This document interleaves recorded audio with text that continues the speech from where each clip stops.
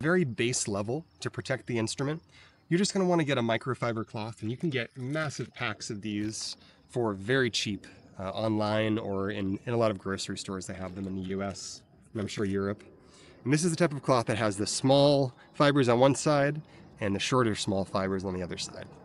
I prefer these over other ones because they don't get stuck to anything and they tend to really wipe down well. But if you were really stuck, you could use a towel, you could use something else like that, but you want to use something that's not going to scratch any of the finish or the coating on your instrument. After that, you need to find some type of an oil.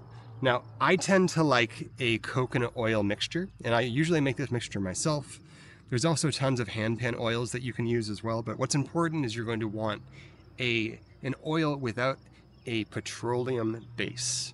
Vaseline could be used, but it can interact with some coatings on some generations, so the easiest thing to do is use coconut oil, refined coconut oil. And that's very cheap to get around here. I'm sure you could use other types of oil.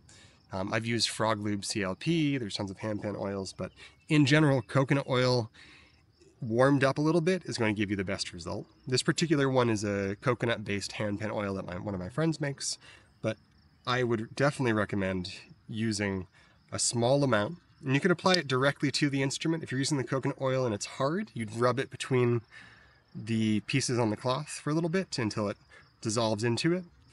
Or if you have one that's a little more pourable, like this brand, you could put it little dabs on it like that. Not a lot, you want to use less than you think, and then take your microfiber cloth and wipe around the instrument, making sure you distribute the oil everywhere. Where this is hydrophobic, this is kind of an extra step that you don't really have to do super frequently, but I still recommend doing it because you never know if you got any of your salt or sweat on there, so I recommend wiping this maybe at least once a week. You could do it twice a week if you're really playing it a lot or in a salty environment.